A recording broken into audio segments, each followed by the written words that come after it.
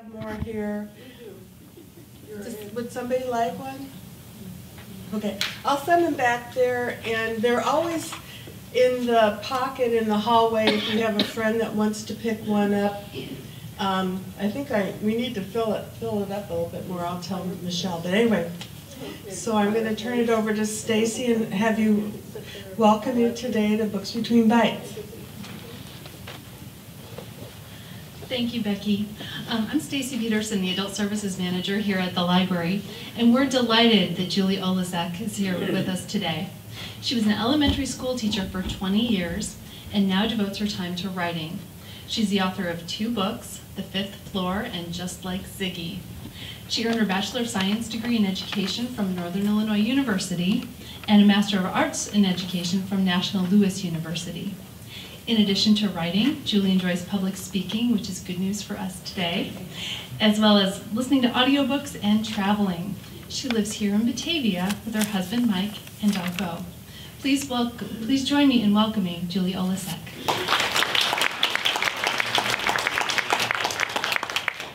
Thank you, Stacy. And I want to start also by thanking Betty, and whose husband started this foundation, and Becky, her daughter, and I know George was in here earlier, but I don't see him now, and Stacy also, who has also is going to nominate me for soon-to-be famous author that is next year, so I'm very excited about that. And also, I want to thank Rosemary Henders over there, because I saw an email come through about, I don't know, maybe 6 months ago, and she had emailed the library saying, you know, I just heard Julie speak, I think you should have her at Books Between Bites. So if not for her, maybe I wouldn't be here, so I'm very glad to be here. So thank you, and well, we'll get started. Anyways, like Stacy said, I do have 2 books. I have The Fifth Floor and Just Like Ziggy. I'm going to be talking mostly about my debut novel, which is The Fifth Floor, but I'll talk a little bit about Just Like Ziggy and then a little bit of a surprise ending too. So, moving on. Stacy said said most of this already, but I am the 9th child of 10. Here, let me use this instead. I am the 9th child of 10. I grew up in the Chicagoland area, and I live in Batavia with my husband, Mike. Can you hear? And also my dog, Bo. And I don't have in there my cat, Peyton, which I should, because really Peyton the cat runs the house. And also I went to college for teaching, which I did for 20 years. So, but the things Stacy didn't mention are the real me. So the real me is that I am a lover of animals, all animals. And don't be grossed out because I wash my hands often, but I have been known to pick up worms off the sidewalk after a rain so they get back to the dirt and not die. So for you animal lovers out there, you'd understand that. But I am younger than 8, older than 1, aunt of many, and mother of none. I'm an obsessor of audiobooks. I don't know if any of you do this, but I will literally get to a parking lot and I will listen to the final chapter. And I find myself doing that quite often. I am a reader of just about anything, except that I'm not a big sci-fi reader, and I'm not a big fantasy reader, so that's not what The Fifth Floor and Just Like Ziggy are, of course. I am an adventure seeker, that is me, in the jumping out of an airplane, and I seem to have been much more into adventure and risk-taking in my younger days, in my 30s, in my 20s and 30s, and not so much anymore. It's like you get to the point where you just don't want to get hurt anymore. I am a hostess of parties. I love to host parties. I am a traveler, a baker, a writer, and enjoyer of friends. I love to be with friends, and I try to go out with my former friends from teaching as often as I can. So, is everything okay? Just going to move the mic. Okay, no problem. It'll probably be easier if I use this too. So that's the real me. Now kind of study that slide because we're going to have some fun at the end. No homework, but just fun. All right, so let's move on. My love for reading got a very late start. So late, I was actually in college when the love of reading happened. Reading was very painful for me as a child. My younger sister, who was 4 years younger, or who is 4 years younger, could read 4 books to my 1. So of course, it being a struggle, it being painful just to even do, I didn't love it. I actually went to school though, college for elementary ed, and we had this assignment that kind of changed my life in reading. Because I was going to be an elementary school teacher, The assignment was we had to read 100 books. A percent of them had to be wordless picture books, middle school books, young adult books. Well, what happened to me when I started reading all these young adult books, I fell in love with them. Now, mind you, I'm 20 years old, and I'm reading books like, you know, Are You There, God? It's Me, Margaret, and Mark Twain, and The Secret Garden. I mean, things that I should have read long ago. And I kept going back to the library, pretending I had to get more books for this class, as I'm like grabbing all these young adult books, or middle school books, that I absolutely fell in love with. And in colleges, that's when my reading started, and it never stopped. From that point forward, then I started going to get classics. I started getting books that people would recommend. And it's never stopped, and I can't stop reading from that point forward, but it got a very, very late start. And I always say the exceptional literature moves us. For me, I know that if I can cry or laugh with the characters, then that is a book that I absolutely love. But my love for writing got a very early start. This is the earliest book that I could find. I actually have it up here. I wrote it when I was 11 years old to my niece, who was just born. Well, she was 1 year at the time. And the dedication page actually says to Jennifer Lynn. And it has the date. And I wrote and illustrated this book. And it was one of the first books I have. But even more than that, my love for writing, even though I couldn't read, I could read my own writing, right? So they say that reading and writing goes together. Well, in my case, it was a little separated, but it got a very early start. And here's the writing assignment and teacher that changed everything for me for writing. I love to write since I was a little girl. I had poetry back when I was 7 years old. But when I was in the 7th grade, that's my teacher, Mrs. Collins, and that's her picture from the yearbook. She gave a writing assignment to the class. And the writing assignment was we needed to choose a piece of nature and write about that. And I chose the Redwood Forest, had never been there, but I chose to write about it because every day, almost every day the summer before, there was a huge old oak tree down at what we called the Little Park in our neighborhood. And I actually used to bring my sack lunch there by myself, climb up in the tree and eat my lunch there, and just kind of look out onto the world. So when I chose the Redwood Forest, I had all that passion in my mind to write about what it was that I was seeing, even though I was choosing the Redwood Forest. And I was a very quiet child. I didn't say boo. I didn't look at a teacher cross-eyed, but no one did back then. And I wrote about the Redwood Forest, and out of all the kids, Mrs. Collins chose my piece to read aloud. And she talked about how the wonderful writing it was, that I was a talented writer. Now, I could have been or not, I don't know, but it didn't matter, it's what she said. And it changed everything for me. And from that point forward, just like the books in college, I just kept reading, I just started writing. And it's funny, because as I was looking for slides for this, I went through and was looking at, you know, stuff that I had written, and some of I was rereading, and I was thinking, what was I thinking when I was writing this? But, I mean, one down there is from 1987. The poem on the top, Jenny's Tree, is like 3 pages long. So these are just pieces of writing, but I've never stopped. I also keep tons of journals, too. So once again, my writing just got a kickstart because of an experience that I had. So I think we kind of feel that, a lot of us, no matter what it is, something that we love, a lot of times it does get that jump start just by someone saying something or something positive.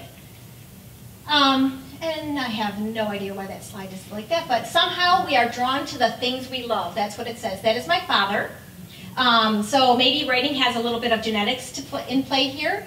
He was the editor-in-chief of Lemoyne College newspaper for 4 years, published a short story for Sports Illustrated, and loved to write stories and poetry. It was not his full-time job. He was a regional sales manager for International Harvester, that became Dresser, that eventually became Komatsu. So he loved to write, and I remember many times him coming home from work, cracking open a beer and writing. And if he was in the mood, he would read out his poetry or his short story. But another thing about my father is he was a great storyteller. He had quick wit, and he was a great storyteller. So he liked to do that. But otherwise, he was very quiet. But when it came to his writing, it was a different story. And that's kind of the same with me. I'm usually very quiet, but when it comes to writing, I put a lot of emotion and passion into it. For me, I'm not really sure my father's internal reasons for writing, but I could imagine maybe it was the same as it is for me. So why do I love to write? It's because of the 3 C's. Communicate, I can't stop myself, and I'm compelled to tell a story. So, communicate. I am a much better writer than I am presenter. You may or may not believe that right now, I don't know. But I love to communicate through words. Like I struggled in reading as a child through school, I struggled as a student also.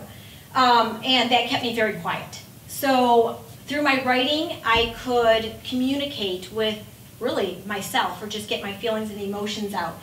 I can never stop myself from thinking of ideas and characters, and this goes way back. I remember telling stories to kids in 1st and 2nd grades that were just, stories, made up stories. And I'm compelled to tell a story and finish it throughout. So I like to have readers reading my story. So that's the 3 C's, that communicate, can't stop, and compelled. Kind of study that screen. So becoming a writer, from teacher to writer, like Stacy said, I was a teacher for 20 years. I've always been writing, but the last 5 years of teaching, I really started writing more professionally, wanting to get a book out there. So with teaching, anyone here a teacher? Okay, or was a teacher? Okay, so you can't have 2 loves. You either teach 70 to 80 hours a week, and you go home and fall in bed exhausted, and just pray for Saturday morning, but it takes a long time to write. But I did, in my last couple of years of teaching, I did start a book that I'm going to be talking about called The Fifth Floor. I got to 20 years purposefully, just because that changes in your pension a little bit, but I had planned to resign after 20 years, which I got to 20 years, and I did do that. So, and that's me at my little tiny writing desk that I had upstairs when I would write on the weekends for maybe an hour or 2. So the first book took me a little bit longer because I was teaching while I was doing it. So for writing full-time, ideas come from anywhere. As anyone in here write? Do you write or are interested in writing? Yeah, so ideas can come from anywhere. I mean, literally I'll get a street name, I'll just all of a sudden see a street name and I'll be like, oh, that's a great street name. Or I'll hear someone's name and I'll be like, what a great character name. So it comes from everywhere, and I'm not saying I eavesdrop like at cafes or places, but sometimes conversations even can become part of your story. And then you just hope maybe they don't read it. But I ask myself, is my idea important to me? And if it is, great. If it's not, I'm not going to be passionate about it. I also, will someone want to read the story I want to write? So even though I may love an idea, will the audience, will the reader love the idea? So I need to make sure I step back and ask myself that. And can I write a whole book about it? For those few writers in the crowd, for me, I have so many great beginnings and then find that I really can't make a whole story out of this. So that's another thing that I have to ask myself. So those 3 questions are things that are important in writing a novel. So when I start a new novel, I have to make sure those questions can be answered. Okay, so now I'm going to talk a little bit about The Fifth Floor. The Fifth Floor actually began as a story called Growing Up 9. So I had this idea, like I talked about, I got an idea that it would be very intriguing, I think, to readers to hear about what it was like to grow up in a large family. Anyone here in a large family, 6 kids or more? Okay, how many? 6. 6 kids, okay. How many? 6, all right. How many? I have 7. So you have 7, so that's a large family, yes. So, and back there, Ruth? 8. Are you have 8 children, or you're one of 8? I had 8. You had 8, okay. So I am one of 10, so my mom had 10 kids. So I thought I'm going to have this story called Growing Up 9. 9, because I'm the 9th child, and 9, because I never felt like a 10, if you know what that means. So I thought, what a great book, when you're in a large family, you don't ever feel like top of the line or that you're ever good enough and things like that. But then an inner voice began, because there was a little bit of a problem. If you grow up in a large family, you really grow up in a couple groups. You don't grow up as one unit. You might, if you grow up in 10, maybe there's 3 units. For me, I really felt like there was 2 units, the older 7 and the younger 3. So this voice began. I wanted to talk and write a story about growing up 10, but I had no idea about my older siblings. I mean, I started writing it, and I was like, I really don't have a clue what their life entailed. So the inner voice began, and I knew I had to write what I know. And what I knew were the younger three. I grew up the middle child of the younger three. So that was kind of a separate group. So there's Anna and Liz, and there's Bridget over to the right, or over to the left, excuse me. So I wanted to write what I knew. So my new idea emerges, but not without challenges. So this was the deal. I did grow up with my other two sisters, partially. There was a tragedy that happened in my family when I was 7 years old, something that no one talked about, something that I had not talked about, but something that I knew very well. I was very passionate about. I had everything inside. I had written about things in my journals, but no one had ever seen them. So in writing this story called The Fifth Floor, if I'm going to tell my life of growing up the youngest of three, I knew that it was going to entail telling things that would make me passionate about what I was going to write. It was going to probably want the reader to read it. So I had to make some decisions. But it didn't really come that easy. I thought to myself, just start writing it, Julie. Just start writing it and deal with the other stuff later. So I started writing The Fifth Floor, and I got to the part of when I was a teenager and had some trouble, suffered actually, from a nervous breakdown because of an incident, a tragedy that had happened in our lives earlier when I was 7 years old. So the challenge was, no one knew this. No one. I taught for 20 years, not a soul knew it. No one did because we didn't talk about it. Plus that was the time, you know, in the 80s, 70s, 80s, you just didn't talk about things anyways. But it was more secretive in my family than anything. So I just thought, write it. And then I wrote it. And then I was like, okay, should I put this out there?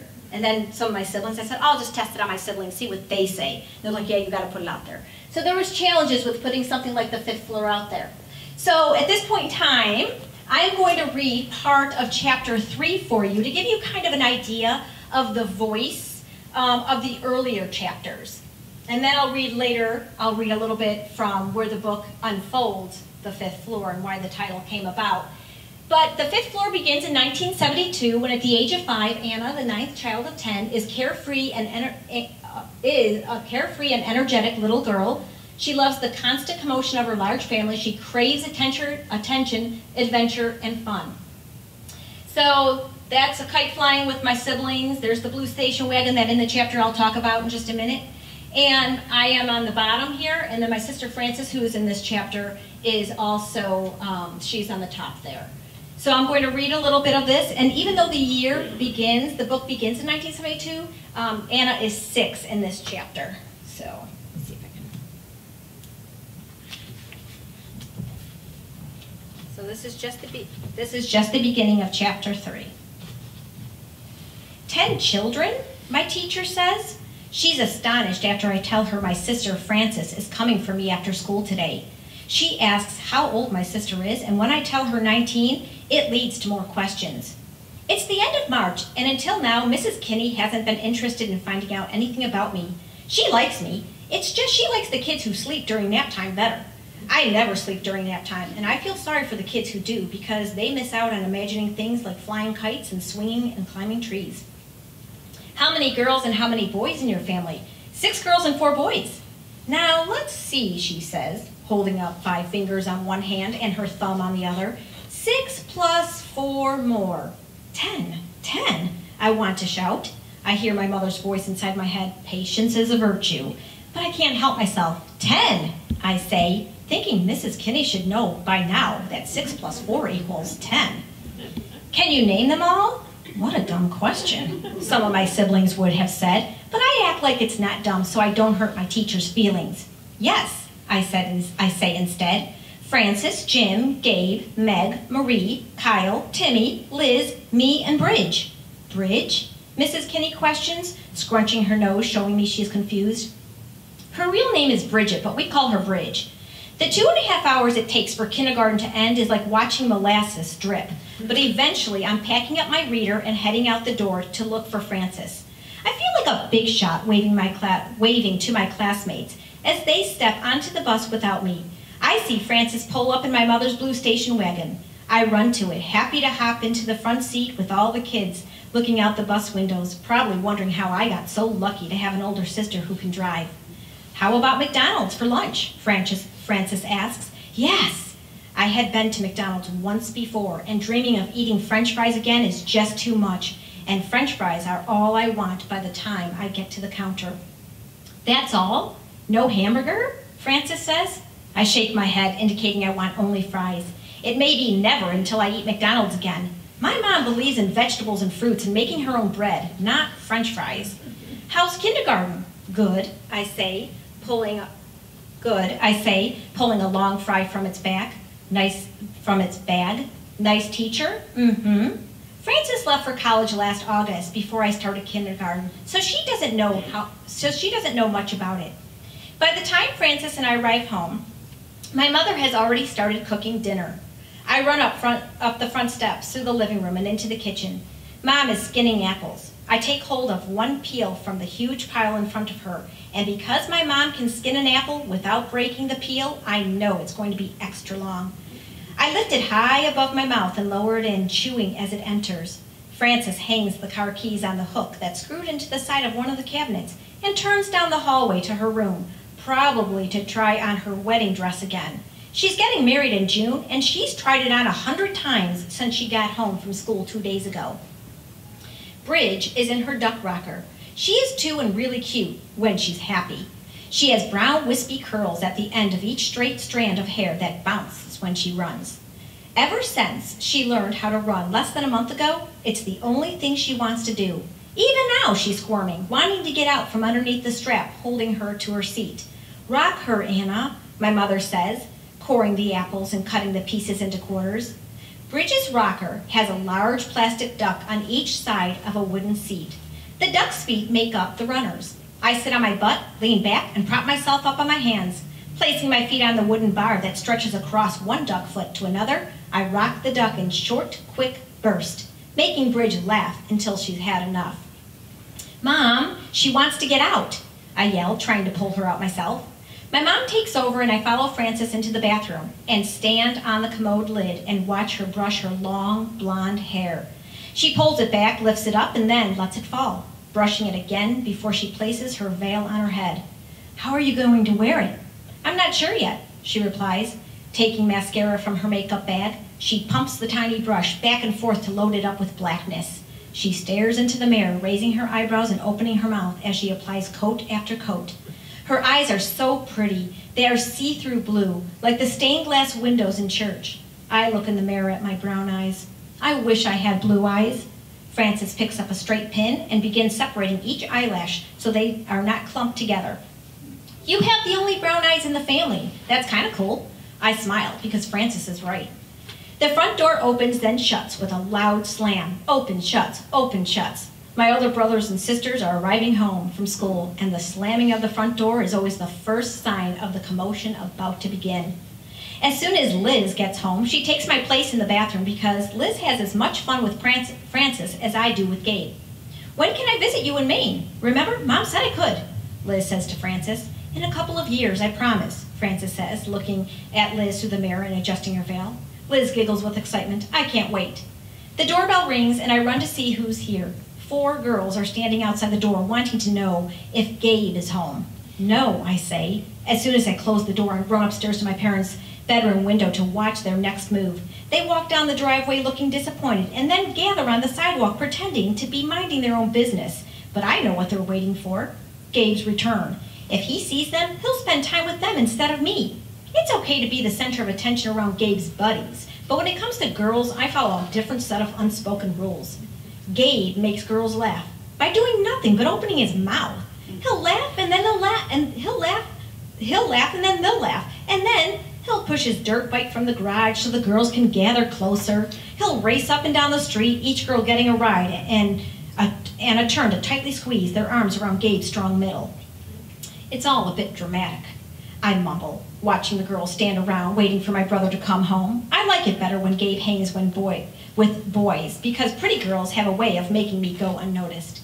When they finally leave, I head outside, hoping Gabe will be home soon and that he hasn't stopped at a friend's house first. Gabe is 17, and because I am 6, he is able to toss me about like a baseball. When he chases me through the house, I scream with excitement, trying to stay one step ahead of him. And when he catches me, he grabs me by the ankles. "Come on, Anna," he says, "stand as straight as a board." With a strong grip around my ankles, he flips me upside down, my head hanging inches above the floor. There's an occasional bump or bruise causing me to hold my head or grasp my leg, hopping in circles from pain, but I rarely cry. Crying is for weaklings, and older siblings find names for criers, one like Faker or Chicken, both of which I hate. Gabe and 3 of his friends round the corner, all holding sandwiches. He is taller than the others, and the only one in the group with dark brown, wavy hair, so he's easy to pick out, even from 5 houses away. I wait patiently on the sidewalk until he's close enough to notice me. "Hey, big rat, run and get us mustard," Gabe says, and off I run, happy for the attention. When I return, Gabe lifts me from underneath my arms, swinging me about, causing my legs to dart out, hitting his friends. They try to catch my legs to avoid impact, but I move just in time, so they miss. Way to go, big rat. So that gives you kind of an idea. That's chapter 3, and it gives you kind of an idea of this of Anna and her carefree spirit, and even the carefree spirit of her siblings too. So that kind of gives you the idea, an idea of the voice, I should say. Okay, so moving on. So the event is in 1974. So 2 years after that chapter I just read. So in 1974, Anna is the sole witness of a tragic event that she will internalize as her fault. For 10 years, Anna will keep her secret of what really happened on that fateful November day. So there's an event that happened, a tragedy that happens, and here's Frances with the 3 youngest, Liz, Bridget, and Anna. And after that tragic event, the 3 youngest, as we were called, we became simply known as the little girls. So my younger sister and I became known as the little girls instead of the 3 youngest because, of course, one of them is missing. Liz is missing.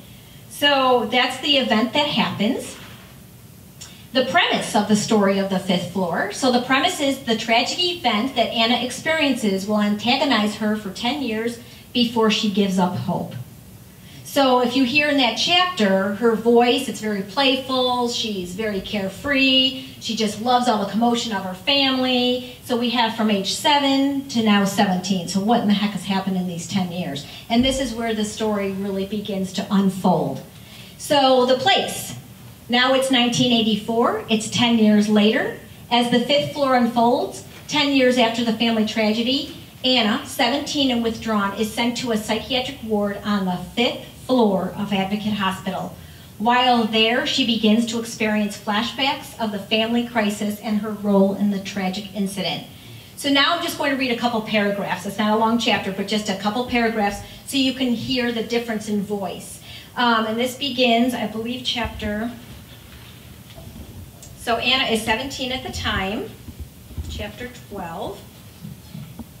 Getting ready for school today is no different. So let me back up a little bit. She's 17, she's a junior in high school. Getting ready for school today is no different than yesterday, except today I decide I just can't go on like this any longer. In the closed bathroom, I sit on the edge of the tub trying to pull my pajama shirt up and over my head, but I can't. Exhausted by the mere effort of trying, I lower it back around me. I think of what today will bring. Working against disappointments and failures will take strength. It's all too much to think about. Placing my head in my hands and knowing I have nothing left to offer, I simply give in to my weakness. Anna, my mom calls from outside the bathroom door, and when I don't answer, oops, I lost my place, I'm sorry. And when I don't answer, she lets herself in. She finds me drooped on the side of the tub. I look up at her. I can't do it anymore, I whisper. Pulling myself up from the tub side, I slowly slink down the hallway and into my room where I lie down. Hanging half off my bed, I sleep. I don't go to school today, or tomorrow, or the day after, simply because I can't. I haven't eaten in over 20 days, not a single bite. That's how I ended up in Dr. Ellison's office on a cold March day with a choice of going peacefully to the hospital or taking a stand against this resistance. She didn't give me a choice to go home and die, maybe because I am drained, or maybe I sense that this is my last shred of hope. Whatever the reason, I go quietly without a fight. We arrive at the hospital, walk into the lobby, and then take the elevator up to the 5th floor. The elevator wall traps me. The elevator walls trap me, and by the time the door opens, I am lightheaded and my knees are weak. I am helped to a couch in the waiting area. I put my head forward in my hands. I attempt to lean my head back, but I fall down sideways across the couch. I am aware of voices around me, but I see nothing, smell nothing, and feel nothing. A quick spark flashes inside my head, or maybe it's on the wall. I close my eyes, wanting everything to disappear, but another flash appears, triggering a memory of long ago. I stare at the open gate. Continue on, my voice echoes, but instead of fading into the distance, my voice grows louder until my ears fill with loud telephone wire-like buzzing. My heart tightens as the only pine tree on the grounds comes into view. 21 steps past the pine tree and 8 steps to the left, and I will be at Liz's gravesite. I have counted it many times on our weekly visits here after church, Bridge and me and my parents. My head begins to hurt. The tightness in my chest is so severe I stop at step 12 and allow myself to breathe. I look around the grounds. Bridge pulls at my hand, coaxing me to play. She doesn't understand. So we skip about, turning cartwheels and somersaults in the grass.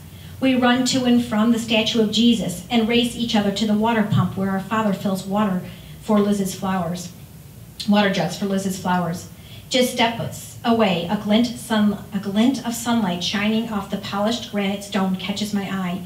I fall to my hands and knees and gently run my hand over its smooth surface.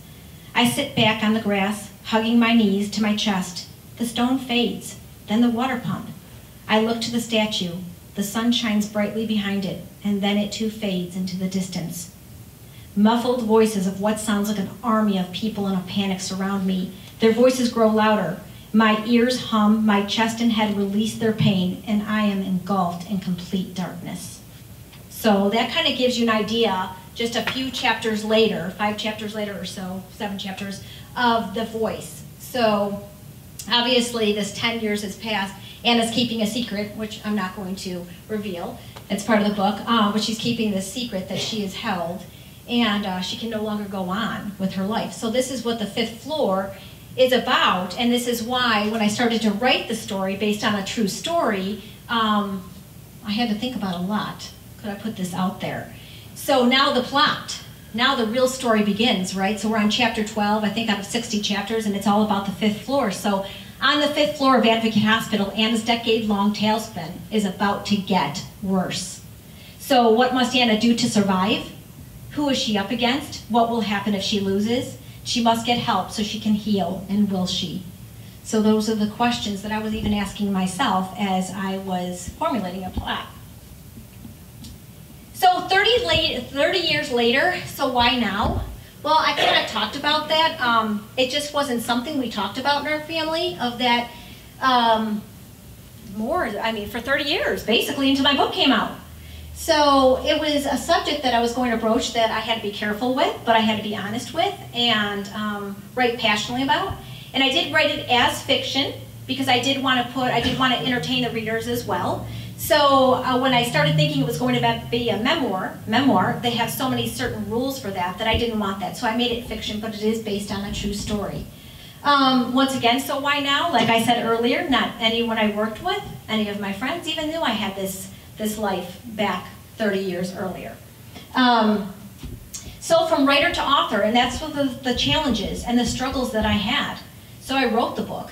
I didn't put it on the shelves anywhere, though. I didn't put it online anywhere. I had the book. My siblings, that I did give it to them to read, they said, yes, get it out there. Then I gave it to people that, I gave it to a librarian. I gave it to a couple of good friends that I had, and just to kind of get like maybe an honest critique. And I told them, please try not to be my friend, because I didn't want to give it to anyone I didn't know. I mean, so, but from point A, I guess, to point Z, I decided to publish the book, and from that point forward, it's just never stopped moving forward. So it's been great. I've been speaking at high schools and middle schools, and it's been wonderful. So right now it's on the shelves of Anderson Bookshop and Townhouse Books and online. So it's been great. So that was from writer to author. And then something interesting really happened. The Fifth Floor was actually written as a standalone novel. It was going to be the only novel based on this subject. I had already planned. I had already started, actually, a new novel.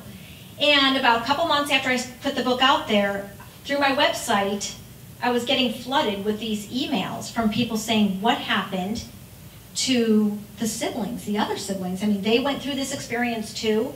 And so I put my second book that I had writing, I put it on hold, and I decided to write another book, Just Like Ziggy.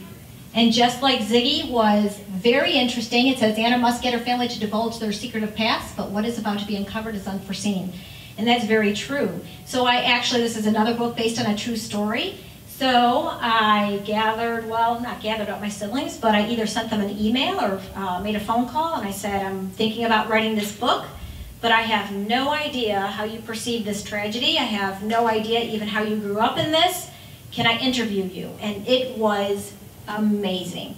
Everyone said yes. I even had one brother who I was interviewing who said, oh, I was not going to say this, I was not going to say this. And in the end I said, could I put it in the book? Because it was just so real. We're not criers in our family. I had siblings who were crying either over the phone if they were long distance, emails that made me cry. I just had no idea. So once again, I made it into fiction. I wanted to make it entertaining for the reader, but I wanted for the reader to understand the feelings that went behind this. So Just Like Ziggy is still, Anna is the narrator. She's the basis of the story, but she begins to understand what happened to her siblings in this situation and her parents, but it's basically her siblings. So here, meet the real life characters of the time of the incident. Here are Anna's older sisters, Meg, Frances, and Marie, which are here today with me, Frances and Marie. Anna's brothers, Jim, Gabe, Kyle, and Timmy. And then I have what's up with the characters' name changes. This is the question I get asked a lot, actually, after they realize that the names of the characters have changed and it's based on a true story. Why not use the real name of the characters? Once again, I couldn't. Once I started writing The Fifth Floor, I had to separate myself from the actual story, believe it or not. It was so painful to go back into my past that I literally could not even put my own name into the book. But at that point in time, when I was thinking about putting the book out there, I was glad I had done that. The reason why is because I thought, okay, now I'll just put the book out there and no one will know because I changed all names. Yeah, that doesn't happen. But anyways, that's what I did. And I actually, with a couple of my sisters, we painstakingly came up with the perfect names that we thought fit the characters. So it wasn't just, oh, name this person this or take all their middle names or anything like that. Gabe is my brother Scott, Gabe was a very fun, loving person, and that just resonated with me as a very fun and loving name. Jim, I did keep his name the same. It just sounds like a soldier to me. I don't know why, it just does, so I had to keep his name the same. And then, of course, Liz, the middle of the bottom line there, I wanted to keep her name the same to honor her in this book. So I didn't want to change her name. But the other ones are changed. And the same readers that asked me what in the heck happened to Anna's siblings, in the same emails, they actually asked me about the Fifth Floor characters, because the Fifth Floor is mainly Anna on the fifth floor, and now she's dealing with other teens that are there. So they said they wanted to know about the Fifth Floor characters, and I actually put them into Just Like Ziggy. And when it went to the editor said, oh, no, you've got 2 books in here. This is way too much. So they were separated out, and so coming this November, in just a few weeks, will be released. And no, I'm not telling you the title yet. It's coming out on my website. But coming soon, the unveiling of the cover and the title. And in the 3rd book of the Fifth Floor trilogy, the patients of the Locke Psychiatric Ward of Advocate Hospital are reunited. So that was a really fun book to write too. And that one, each book took the first book took 2.5 years because I was teaching. The other 2 books each took a year because I write full-time now. So I'm excited to put that book out, the next one. And like I said, The Fifth Floor was written as a standalone. I never expected this to even turn into this, so it's been exciting. And now I'm on my 4th book, and it has nothing to do with this. In this 3rd book that's coming out, sorry about that mishap on there, in the novel, the readers will discover, has anyone read, well, I won't ask you, but if you've read The Fifth Floor, you know on the 5th floor Anna is given a gift of a book, To Kill a Mockingbird, by Ben.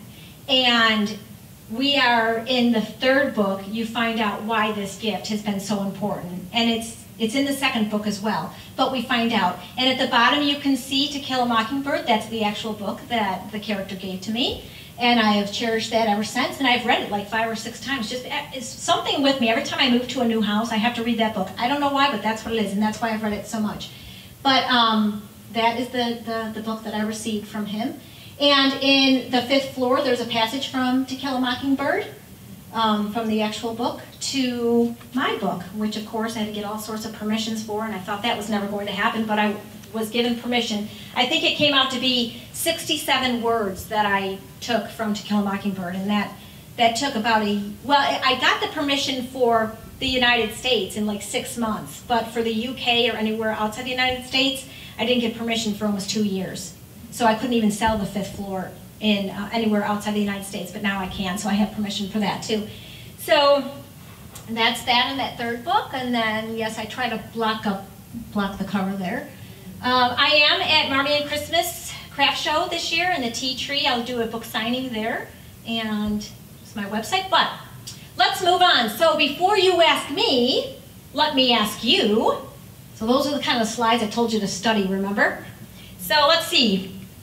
Let's have some fun, the real me. Can anyone name 3 things that the real me really enjoys? The outdoors. The outdoors, Animals. animals, audiobooks, Writing. writing. Okay, you had 2. So I'm going to give you a free book. And if you already have one, you can give it to a friend or save it for someone else. So now these questions get a little harder as I move on. And the fun continues. Why do I write? What 3 C's motivate this writer? Communicate. Communicate. Can't stop. Compelled. Okay, I'm not sure. Did anyone answer 2 on that one? At least 2? Well, how about I give it to you? Right here in the yellow. I know that you shouted out one of them anyway. So there's a free book for you. 2 more questions and then I promise we're done. Okay, Gabe has a nickname for Anna. What is it? Rat. Big Rat, you got it. Yeah. Yes. Okay, now this next one is a triply hard one, so you get the set of books, if you can get it. Don't yell at me too fast. And lastly, name 5 of Anna's siblings. Anyone? You want to try? I'll try. Okay. Okay. Francis, Jim. Liz. Characters in the book. Character Anna's siblings, right? Characters in the book. Okay. Bridget. Yep. Anna. Yep. Liz. Gabe. Kyle. Francis. Marie. Yeah, you are good. What are the others? Meg. I'm impressed. I am very impressed. I think you got 8. Yes, you're so welcome. There's just that. These to my sister. Oh, good. Oh, Good. Okay, I am so happy. Well, that was good. I know that was kind of a hard one, but I thought, well, it's always fun, right? A challenge is always fun. And now it's your turn. And I know it's, hopefully I'm right on time here, but does anyone have questions for me? I'd be happy to answer if I can. I can't? Oh, well. Sure. In the picture with Kill a Mockingbird, is that your book, The Girl of the Lumber Lost? Oh, you know what? It was my mother's. Oh, okay. Yeah, so that's an old, I have those books in an old, actually, a picture of my dad was in there, and the bookcase behind me, it was his bookcase.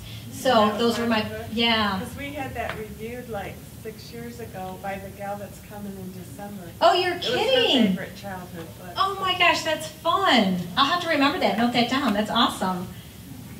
Any other questions? Yes. Do you have much of what your dad wrote? Yeah, I don't have a whole lot of what my dad wrote. However, I do have a story called The Grizzly that I have gotten my mom's permission. I do want to publish that into a children's book. It is an amazing story, and I do want to publish that. So, but unfortunately, I don't have a lot of his stories. So, So who's the better writer, you or your dad? I Maybe I shouldn't ask. No, you can. And I am, well, my dad, he was a different kind of writer. I'm definitely a novelist. I definitely write novels. He loved short stories. Okay. And we both wrote poetry. He was more like comical, silly poetry, where mine was more serious. Reading my poetry today, I don't even understand it. So, you know, who knows what your brain is thinking at the time when you write. But he definitely was a short story writer. He never wrote a novel, and I have a harder time writing short stories. I like the longer. So, yeah, it was a good question. Yes. I'm just curious about the friends that you talk with that never, I mean, Yeah. I'm here with former colleagues. Right. And, you know, we don't share everything, but we do share a lot. Right. And I just wonder what their reaction is. Yeah, I knew it was coming too. And I had to talk to my sister, Candy, who's here, who's Marie in the book. I had to talk to her quite a bit because I knew once I put it out, questions were going to pour in from my friends. Number one, I resigned before it came out. That was always good. But however, I was asked to go back and do my launch there at BB School because all my students wanted the book and so forth.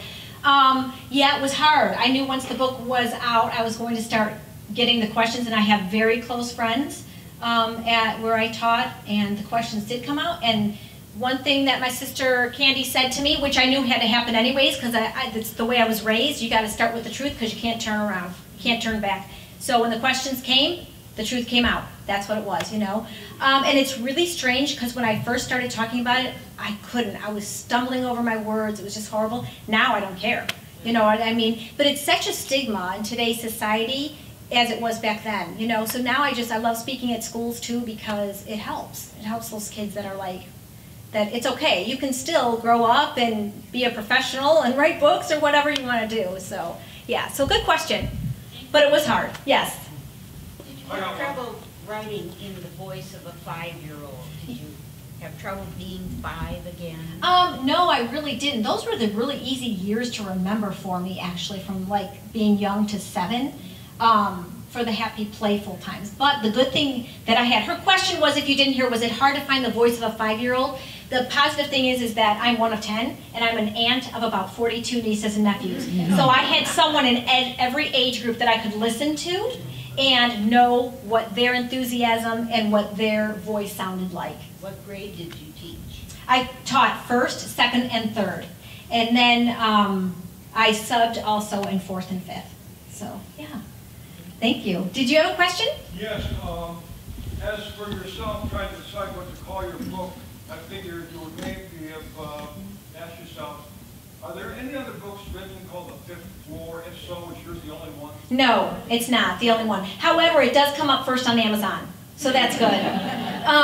It is not. There is about 4 or 5 called The Fifth Floor. But I really, once I got the title for that one, I really wanted it. And then when I sent it to the editor, they said it was a great title for it. And I just kind of thought in the back of my mind, oh, well, you know, if I have to compete it against someone else with The Fifth Floor, I do. But like I said, it comes up first on Amazon, so that's good. Yes?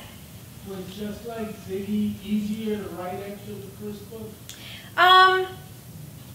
It was easier in some ways and harder in another. Because I hadn't planned on a sequel, telling the backstory without boring telling the backstory for a new reader without boring the reader of The Fifth Floor.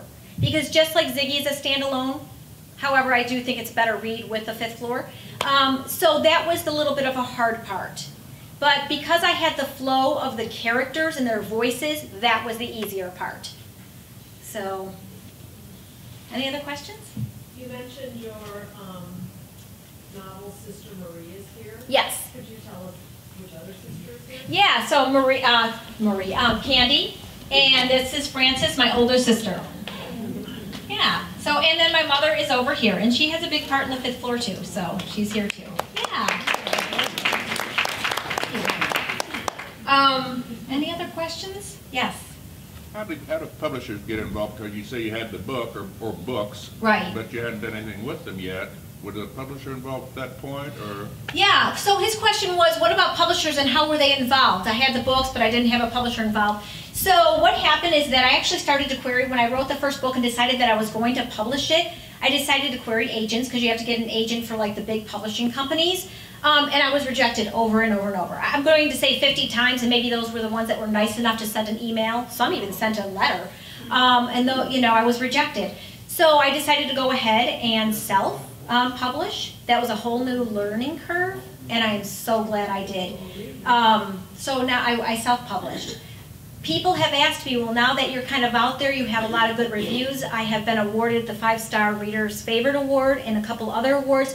Would you now go and query agents? And my answer is no at this point in time.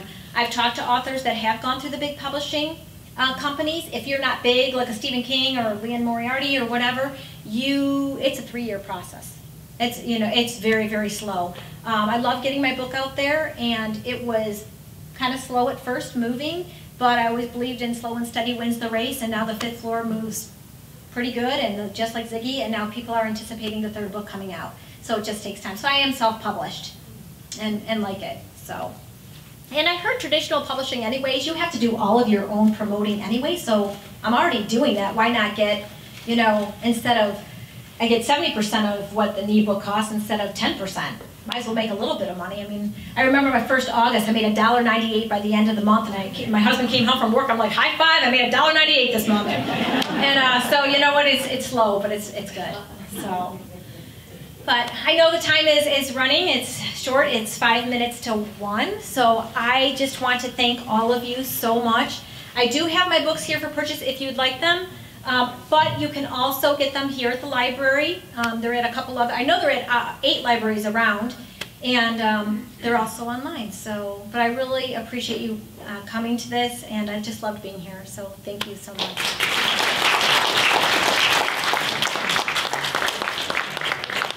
You gonna sign your book? Yes, I will sign books if you'd like. I'd love to. Even, and the ones that I handed out are signed, but if you have one that you've already purchased and want me to sign, I can do that.